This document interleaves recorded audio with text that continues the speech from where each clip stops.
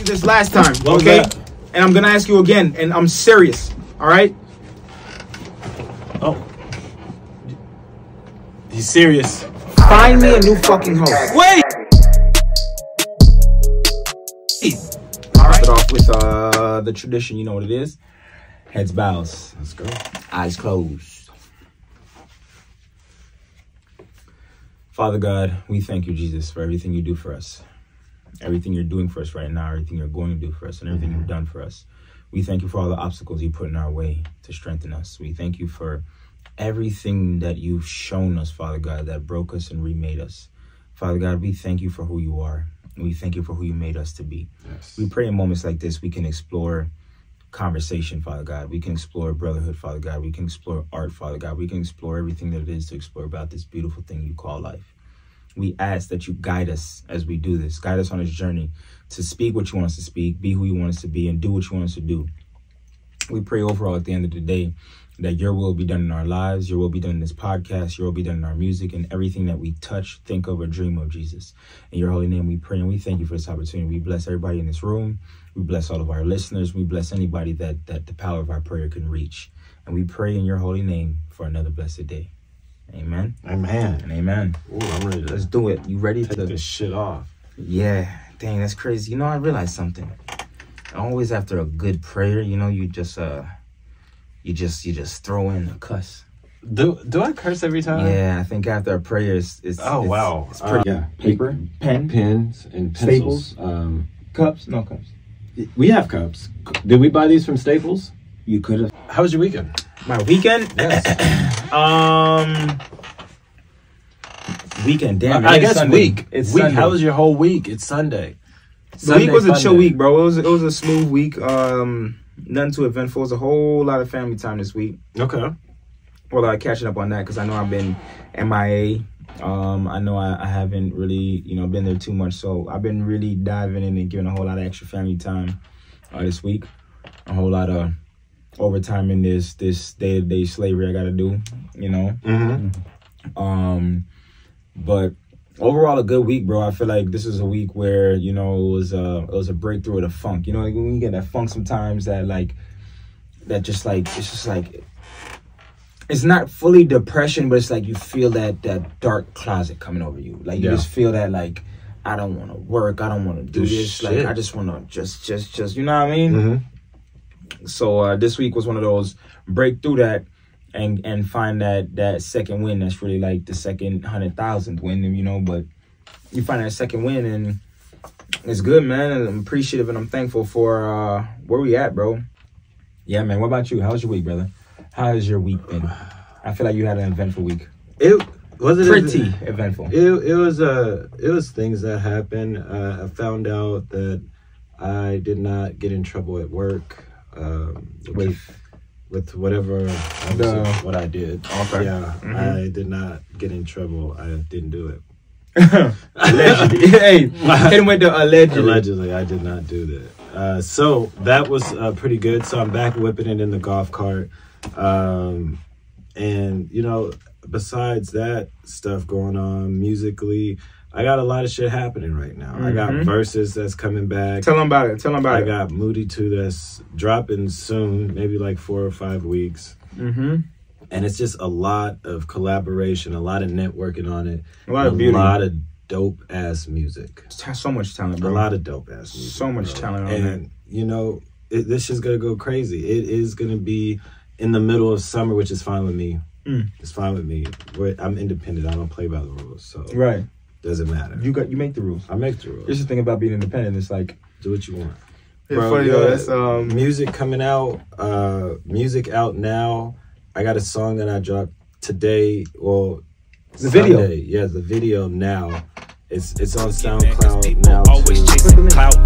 I'm a hooligan, but this ain't what they talking about. Man, I'm more than like these niggas, all that stressed in suits. I live amongst the living, you get picked like fruit. You claim you got the drip, but I got the juice. Man, I pray to God. Yeah, but you gotta do it, because one time I did this, and I said it, and you didn't put it, and I felt like a dickhead. Wait. Yeah, I was like, yeah, it's right here. And there was nothing there, and I felt like a dickhead. A little bit. We're gonna blame the editor, is what I meant. Oh, I was gonna blame the app. That damn app did it again. Fucking took that damn thing off. What the fuck? I'm gonna tell you something. I'll put an email in though. You sure? Yeah. Complaint? Yeah. As soon as I saw when you mentioned it, to the info in the. Yeah, they'll get back to me. So now it's one more time in case they didn't get it. Okay. To make sure the link is here. There. Okay, it's there. All right. No, yeah, so yeah, bro, and music. Music is going great. It's crazy. Okay, you know what? Actually, while we're on the topic of music, I had a question about music. Yes. Right? Because we both into music. You know, we did music, and this is our world. This is our livelihood and everything. I have a question from an artist's standpoint. Ghostwriters. How do I feel about it? You just read the rest of the sentence. Right there off the tip. Go ahead. How you feeling about it? How do I feel about ghostwriting? Mm-hmm. I think it depends on what type of artist you want to be. You know, if you want to be like reach a height that is like really crazy, you're going to have people in the room that's going to help you. And that's considered ghostwriting, right? You're going to get references. You can hear a line, right? Take it, but it's still the same, essentially the same shit, right? Right. You referencing a line. So I think it just depends on where you're trying to go. Where you're trying to go? Okay, so do you feel that a nigga that had a ghostwriter can't go to certain limits that a nigga didn't have a ghostwriter could? No, I just think it's a different grind. Different in what sense? Expound a little bit. I would say usually people with ghostwriters, they are very label driven. Like that's a label type thing. Like when you get inside of a label, just like, be ready to have this. We need this. And you don't really have a choice. Most of these people that started off just writing their own bars don't do it anymore. Are greats. Wayne, Drake, Hove. Damn, you think Wayne is getting ghost? It was way too big of a thing. You think Wayne? Gilly didn't lie. What Gilly said? I didn't hear this. Gilly wrote some of his shit. Gilly wrote some of Wayne shit? What some of Wayne shit? I ain't hear this. That's why they had beef for so long.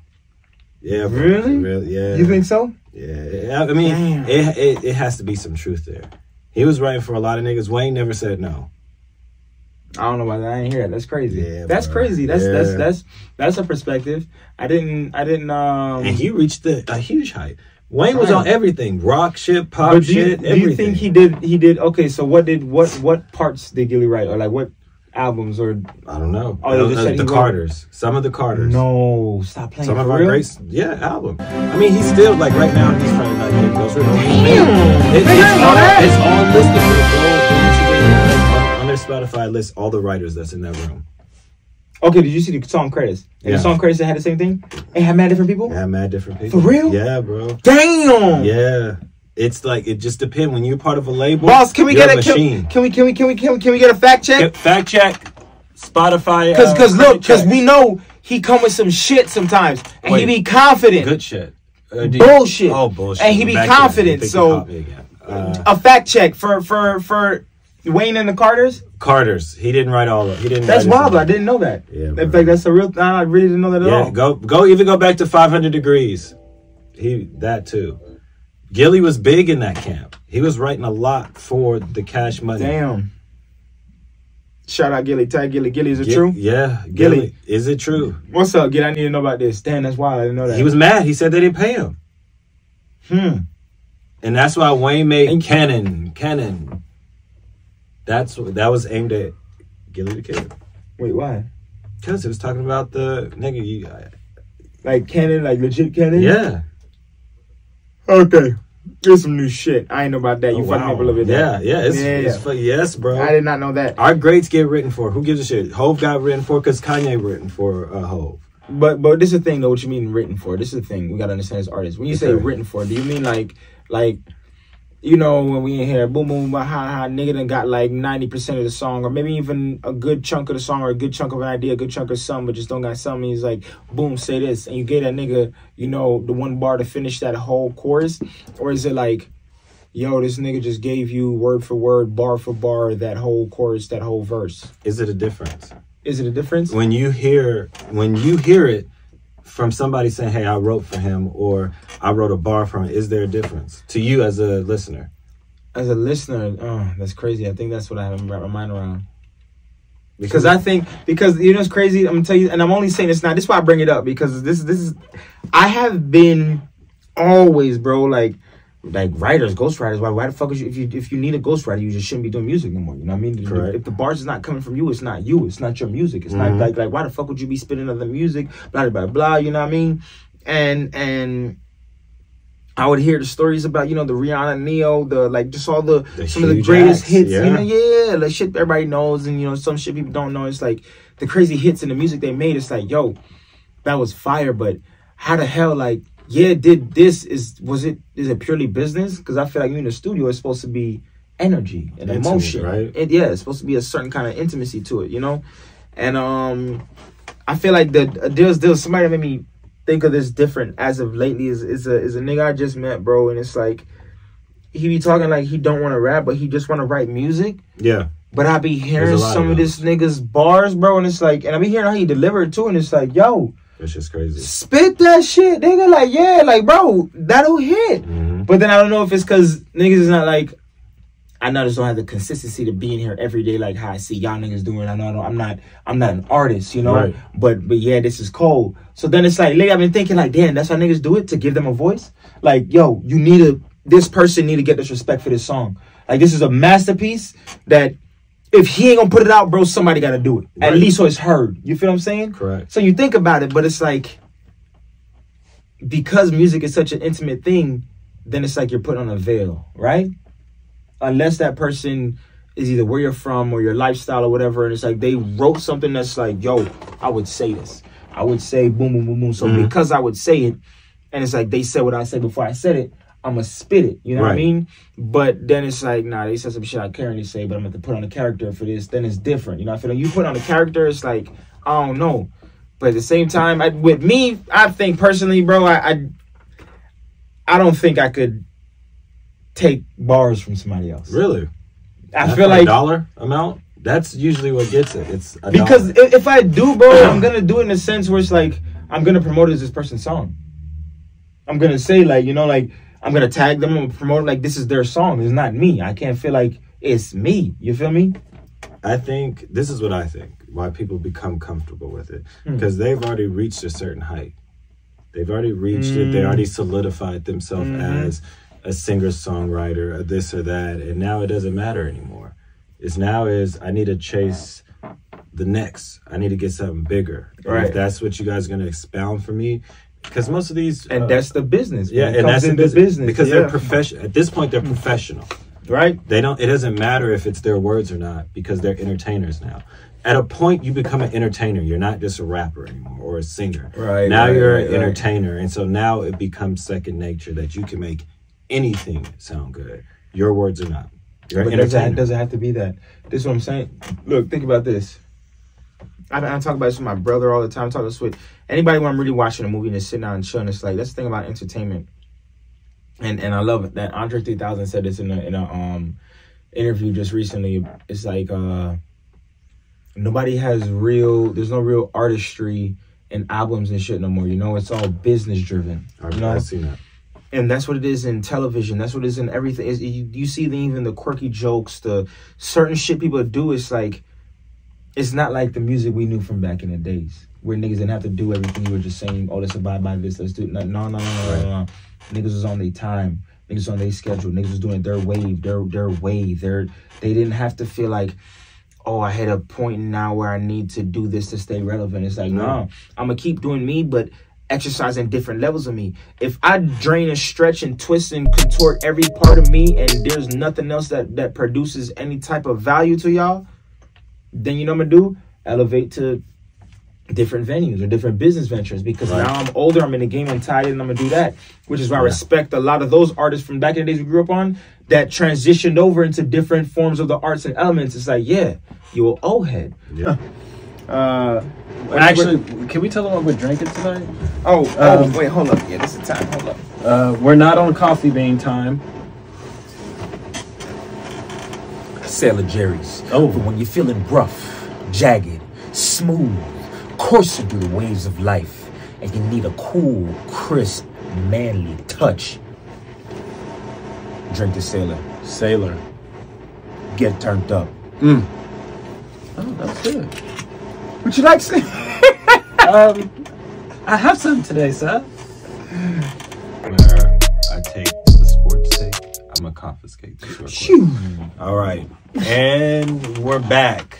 Other than my Nuggets being champions and partying all weekend and weeks on, Jokic going back to his homeland and watching races and shit like that, the city is shooting each other. In Colorado, we're shooting. What do you mean shooting? Like pop, people pop? are getting popped. Oh, it's gotten that real? It's, you know, we're becoming a big city now. This is why y'all can't win. You see, it's our first championship. We got our shit together. I thought we had our shit together, but now we're shooting people for the hell of it. Pop, pop, bang, bang. Grat, grat. But tell me something. Who's shooting who? It's just random shootings. Because y'all won. Yeah, it's not even like. This is why y'all don't need to win. It's y'all win and y'all kill y'all niggas. Well, no, nobody died. Sorry. It's crazy because nobody died. That's a crucial fact, but at the same time, it's like that really don't mean much difference, my nigga. Niggas still getting shot for a basketball game. Yo, we won. Shoot. Because you pushed me, and that's still. And I'm really lit right now. You still claiming buckethead? What is it? Box heads. Box niggas. It's box. Hey, we live in the city. Familiar with Nick Cannon? I am. Okay. Are you familiar with how many children he has? 14, right? Yes. So they say Nick Cannon right now is goals. Yeah, yeah, okay. Goals, hashtag. Goals like what I want to be? Oh my God, yeah, I want to be Nick Cannon. He has 14 kids. Who's they? Media. People that comment. Dickhead. Okay. They said he figured out the code. Oh shit, Nick Cannon figured it out. He didn't fumble. That's what they're saying out there, okay? Mm-hmm. And I was like, shit, what the fuck are they talking about? He's back fit again. So I was like, oh, okay, the nigga's fit right now. He's doing his whole workout with jeans and Tim's thing. But no, they wasn't talking about that. Are we talking about like all the checks a year? Like all, I'd say I was thinking about the money. No, not the money. The baby mamas? And I was like, oh, the baby mama's bad. Okay, cool. Yeah, no, yeah, I didn't know. We got a few, we got like 4 or 5. And I was like, oh shit, okay, they're cute. But they're not talking about that either. After you have 12 kids, you don't pay child support anymore. Wait, what? After that. Wait, what? After you have 12 children, all the other kids don't get child support. So he has 14, right? Wait, so like you have 14, the 12 before that don't get it, and the last 2 do? No, or the last 2 don't. The last 2 don't? Gets child support. They don't? No. Damn. So what? They just say fucking 12 is enough? Yeah, he keep fucking all he want now. He figured it out. Is that a real thing? That's a real thing. Wow. Does it gotta be like 14 different baby mamas or what? No. After 12 kids, no more child support. The government says, no, nigga, you gotta work on your 12. Fuck everybody else. Fuck everybody else. He cracked the code. Cat through the ringer, nigga. 12. Boosie, hey, I fuck with Boosie, boy. Let me tell you something. I fuck with Boosie, boy. Boosie is another kind of nigga, man. Them paychecks clear away, like the sunshine after the rain. I put a lot of work and I don't get sleep. I don't even remember how to feel pain. I know that it's gonna pay off.